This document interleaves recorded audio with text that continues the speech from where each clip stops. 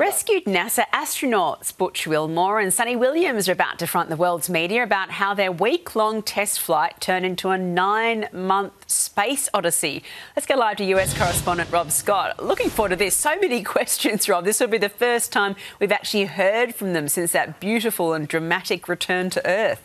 Yeah, Eddie, and what a story they have to tell. Theirs is one that has really captivated the world and given new meaning to the phrase being stuck at work. How their 8-day mission to the International Space Station ended up stretching more than 280 days after their faulty Boeing Starliner was deemed too dangerous to get them home. And as you said, they're due to front the cameras in the next couple of minutes, actually, where we are set to learn a lot about how they coped up there when they were told that they wouldn't be coming home when they thought they would, and what all that uncertainty did to their personal lives. Because for Butch Wilmore, it meant that he missed most of his daughter's last year of high school. And we may also learn how much money they're in line for in terms of overtime payment, and that is something that the President, Donald Trump, has offered personally to pay the bill for. Also later today, an Australian is expected to make space history. Adventurer Eric Phillips is set to become the first astronaut to launch under the Australian flag. He'll be part of a